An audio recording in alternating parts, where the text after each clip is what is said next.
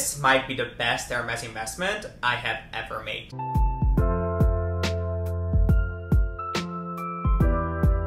Hi guys, my name is G.P.S. and welcome back to my channel. If you have been following me for a while, it's going to be no surprise to you that I absolutely love and advocate for the Kelly wallet, which is a piece that has been getting quite a bit of buzz considering the recent launch of the Kelly WOC, which is essentially Hermes' take on the Chanel wallet on the chain. So while I have already shared my love for these pieces in previous videos, I thought I would dedicate this video to the Kelly wallet, show you how I make them look more like a bag, and also compare them to the new updated version.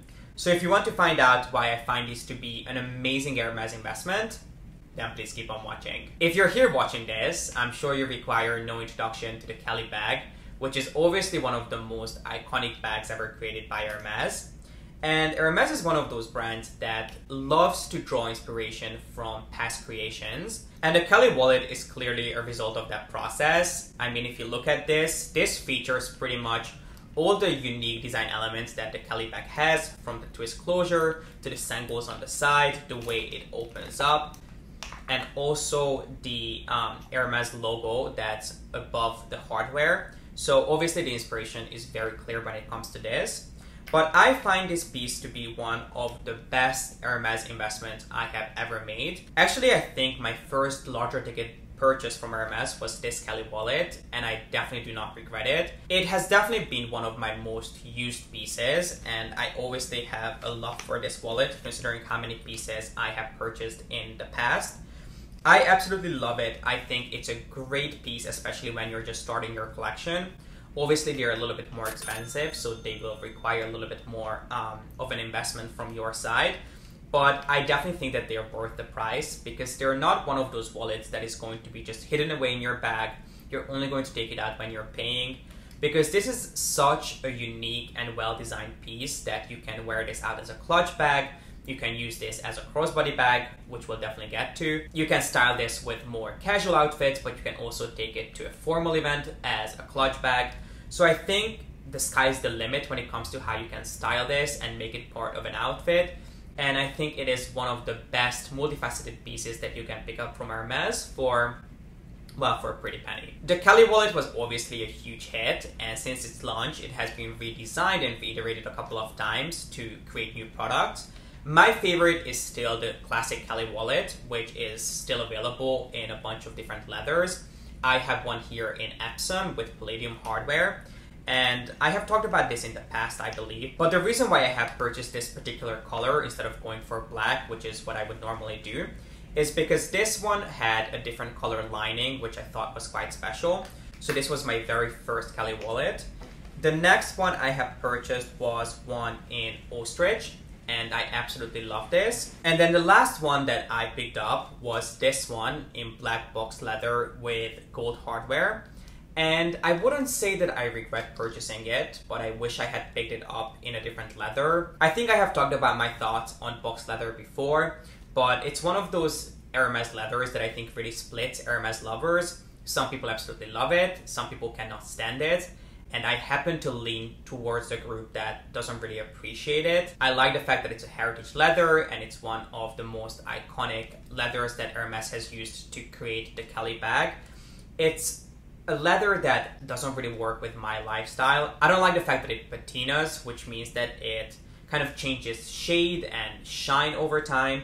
I don't like that it's extremely fragile. You have to be really careful. I mean, you can run your finger through it like this without having anything on your fingers, and it would leave a grease mark behind, if not a scratch mark. However, it's one of those leathers that can be really, really beautifully treated by Hermes. So if you have a vintage Hermes bag, or really any bag that's made of box leather, Hermes can really do wonders with their spa service. They can really get rid of even more deep scratches, but it's something that you're responsible for paying for, and there are only so many times you can get a bag treated, because every single time you send it away, first of all, you have to pay for it. It's not cheap to get Hermes bags serviced. And also, it takes about 3 to 6 months to get a bag back, depending on where they treat it, if they can treat it locally, or if they have to send it back to Paris. But it's absolutely true that box leather can be treated beautifully. But at the end of the day, do I regret buying it? I'm kind of torn because on one hand, I'm glad that I have a piece in this iconic heritage leather because I'll never buy a bag in this. On the other hand, I could have bought something that I would use on a more regular basis, like this wallet in Epsom or goatskin, but I already have it, so I'm going to enjoy it. But as you guys can see, I'm clearly a fan of the classic Kelly wallet. And let's talk about price pretty quick. The starting price of the Kelly wallet is $3,550, which is the price for the Epsom version, which is the cheapest one that you can pick up. Personally, it's my absolute favorite.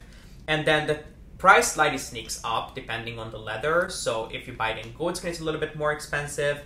Box is going to be more expensive, I think by $300. I think it's about $300 more expensive. And obviously the price skyrockets when it comes to exotic pieces. I think their most expensive one is nearly $15,000 for alligator.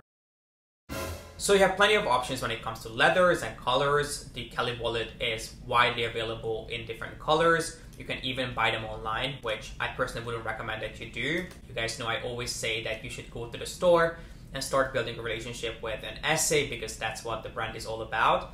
And I think a Kelly wallet is a great starter piece. If you're happy to invest, obviously almost $4,000 into one of these.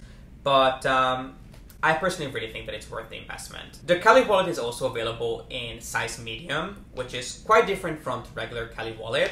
It's first of all smaller, and the way it opens is also quite different. So the way you open this up is that obviously you open the twist closure, and then on the inside you have 4 compartments. So you have a really small compartment in the front, a small compartment in the back, which I personally mainly use for receipts. Then you have 2 larger slots here and here, which is for bills, and then you have 12 slots for credit cards and a pocket right here where you can obviously keep coins or keys or lipstick or whatever you want. But this is what the Kelly wallet, the classic version, looks like. And then the medium version opens up, whereas the Kelly wallet in the medium size, you almost unravel, it kind of folds out. I'll put a picture up here. It essentially just folds out into 3 different parts, which you might enjoy. I personally find it a little bit hard to use, and I don't really like the size. It doesn't make that big of a difference. And considering the price, I think it's about like $30 less expensive than the regular Kelly wallet. So I personally would always go for the classic version, but the medium is also an option. And there is another reiteration of the Kelly wallet, which I have an entire video on, which I'm going to have linked up here. I think it was the very first unboxing I did on my channel, but it's a piece that I absolutely love, and it has definitely become one of my most used pieces, which is the Kelly Pochette. It's, I wouldn't say comparable to an actual wallet, but it's still a piece that I love. And if you don't want to invest nearly $4,000 into one of these wallets, then this is really a good place to start. So I would highly recommend that you check out that video because I talk about this in depth, but I still wanted to mention this considering that we are taking a deep dive into the world of Kelly wallets. Now let's talk about the differences between the Kelly To Go and the original classic Kelly wallet. Obviously the main difference is the fact that the Kelly To Go comes with these metal studs embedded on the inside that you can attach a strap to. A really thin leather strap that comes with the Kelly wallet. It's actually removable, so you can decide to wear it as a crossbody bag one day, but then you can easily remove the strap and just use it as a regular wallet on a daily basis, which is obviously a really practical way of turning a wallet into a crossbody bag. But there are so many other more fun and creative ways on how you can style this as a crossbody bag, which I promise to show you. So it's obviously an advantage in case you know you're going to wear it strictly as a crossbody bag, but I promise to show you how you can style it as a crossbody bag if you just have the classic version. But there are also a couple of differences when it comes to the structure of the bag. Well, not bag, wallet. So if you look on the inside, as I mentioned, this wallet has 12 card slots, which I think is a decent amount, but these are actually quite flexible. So if you want to put 2 cards in a slot, if you have that many cards, you can easily do that with this. Whereas the Kelly To Go only comes with 4 card slots on the inside, which I think a lot of people would have issues with. And then as far as I know, the Kelly To Go doesn't come with these additional slots in the back and in the front, which are perfect to store receipts. So there are quite a few differences. And when it comes to price, the Kelly To Go obviously is going to be a little bit more expensive. So the price of the Kelly To Go wallet in Epsom is $4,175, whereas the price of Kelly wallet in Epsom is $3,550. So you're paying about $625 more for the To Go, which obviously comes with an additional strap, so it might be worth it for you if you know that you're strictly going to use it as a crossbody bag. It might be a good investment. However, let me show you how you can turn these into a crossbody bag. If you guys can see the lighting change, I apologize. There's a proper thunderstorm going on outside, so if you hear any background noises or if the lighting is changing, it's because of that. But while I'm interrupting this video, I wanted to let you know that I'm planning on filming a luxury Q&A in the next few weeks. So if you have any questions to me about anything luxury related, whether it's about my personal luxury journey or if it's about yours, then please make sure to leave them in the comment section down below and give this video a thumbs up. And maybe leave like a letter Q next to your question, just so I know that you'd want me to address them in the Q&A video.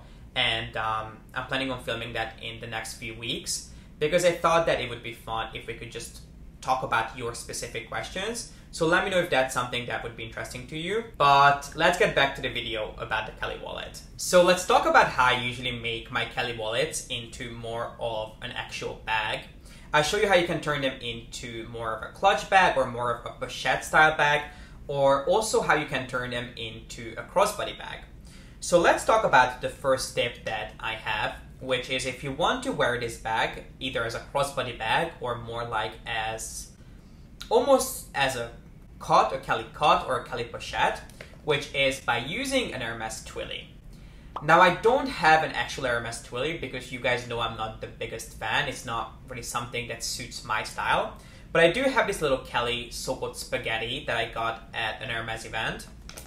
So I thought that I would use this.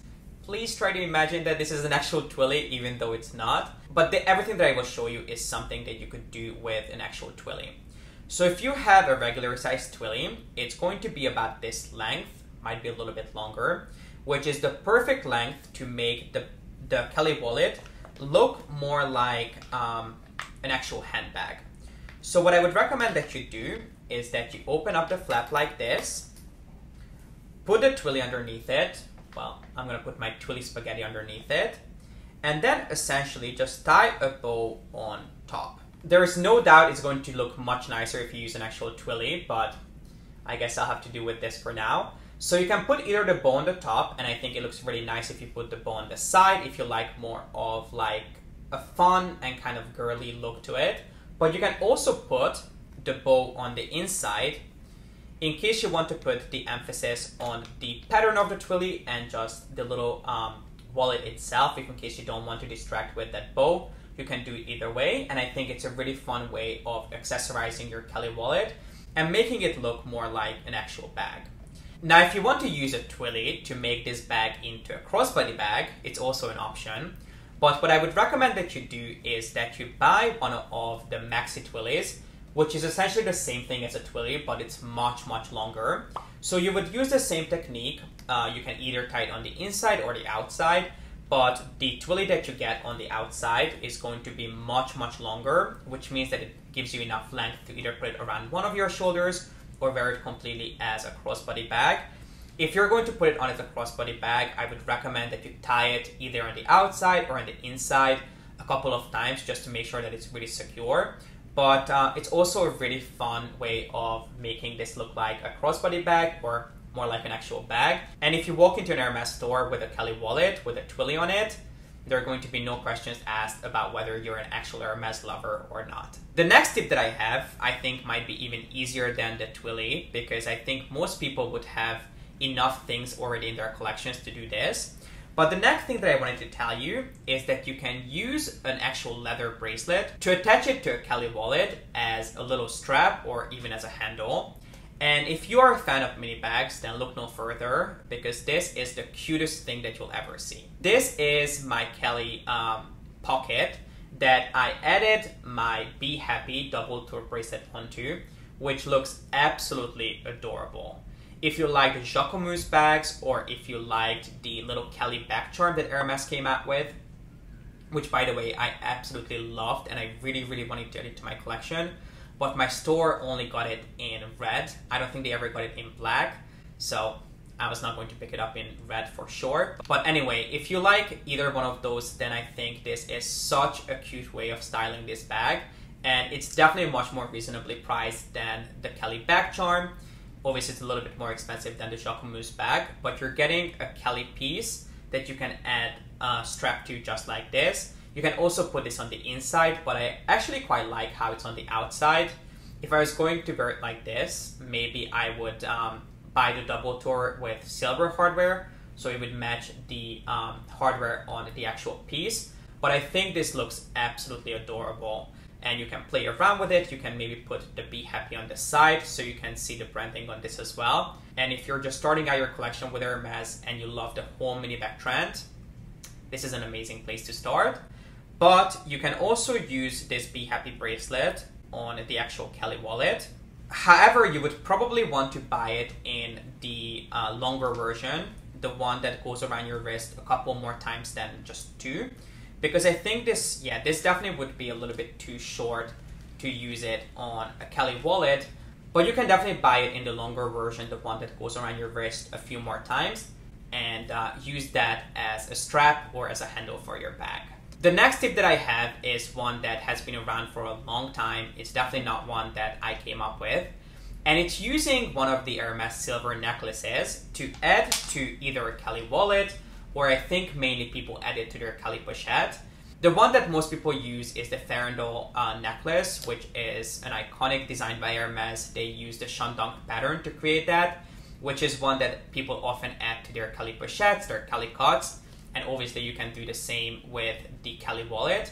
All you would do is essentially open up the bag and put the Farandole necklace right underneath the flap and then close it. One thing that I have to warn you of is that the Farandole necklace, because it's made of actual chain, it might damage the paint on the outside, just like anything. Even the Kelly To Go wallet has the little metal piece on the side, so even that might affect how the paint on the side is going to wear.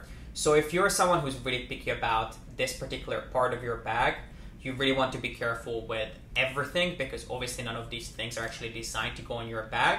But if you're not going to put anything heavy in there, as you guys can see, there is really nothing that's ever happened to the side of any of my Kelly wallets, although I have never used the Farandole necklace on these. But in case you like the chain look, a similar look that Chanel bags have, then you can definitely use the Farandole necklace or another silver necklace from Hermes or from any other brand, even maybe something that's already in your collection, to add it to the Kelly wallet, to either use it as a crossbody bag or also just more like a little handbag. If I was to buy a chain, I would personally buy the Kelly chain, which I'm going to put a picture of up here. It's a beautiful design that features the little Kelly lock with the key. I think it's quite creative and very Hermes without going overboard. So if I liked the chain look, which personally is not really my style, then I would definitely go for the Kelly necklace. But that's also something that you can do with these. But warning from me, and I'm not sure if it's a warning from Hermes, but it might speed up how the paint wears on the side, so you want to be careful with that. But it's interesting that the Kelly To Go wallet also has a little metal piece that is going to rub against the paint on the side. So I guess it's a price that you have to pay for being creative. And the last tip that I have for you is using an actual belt. The one that I have here is the Kelly belt, to style your Kelly wallet to look more like an actual handbag. The one downside to this belt is that it's not long enough to make this an actual crossbody bag, and it's also a little bit thicker, but it doesn't really look too bulky or too heavy. There are, however, thinner belts that Hermes makes that you can put onto the Kelly wallet. Make sure to leave the name of some belts down in the description box, but you can pick up thinner straps. But I think this looks absolutely incredible, especially because it just makes it look so cohesive, considering that it has the same hardware closure on the belt that it has on the front of the bag. Obviously, you can either choose to match the metals, or you can use different metals like I did here. I used palladium with yellow gold, but if you are going to wear it as an actual bag, you can easily buy a belt in the same color or reuse one from your existing collection. but I really think it's a really cool and fun way of doing it, especially if you're going to use it more like a handbag and you don't need to put it crossbody. And also because the leather is a little bit softer than metal would be, it's not going to be as damaging to the side of your Kelly wallet as a metal piece like a chain would be. So these are all my tips and tricks on how you can make a classic Kelly wallet look more like a handbag.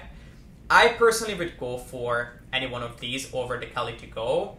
I personally don't think that the way the Kelly To Go is constructed is very aesthetically pleasing. I think the wallet itself is a little bit too boxy and rigid to look good with that really, really thin strap that it comes with. So unless you know that you're primarily going to wear that wallet as a crossbody bag, I would personally recommend that you just go for any one of these. And if you want to make it look more like a bag, you perhaps add a twilly to it or maybe a leather bracelet. The only thing that I would be careful with is the side of the wallet, because obviously these were not meant to be worn as a bag. So just keep an eye out. If you want to be really careful, maybe start with a twilly because it's such a soft fabric. I don't think it would really damage the sides, and maybe work your way up to a metal piece like a chain. But I think all of these are just such a fun, creative, and interesting way of playing around with this piece. And the only limit is really your creativity, so you can do whatever you want with these. But as I mentioned, just make sure that you're careful with the painting on the side. And this is it, guys. This completes my video on the Kelly wallet. I hope you guys enjoyed this and you found my tips helpful. Please let me know in the comment section down below if there are any tips that I missed, if you have any special tricks that you would want to share with us on how you style the Kelly wallet. And if you like this video, then please make sure to give it a thumbs up and don't forget to subscribe. And as always, thank you so much for watching. I appreciate you being here and I hope to see you in the next one. Bye.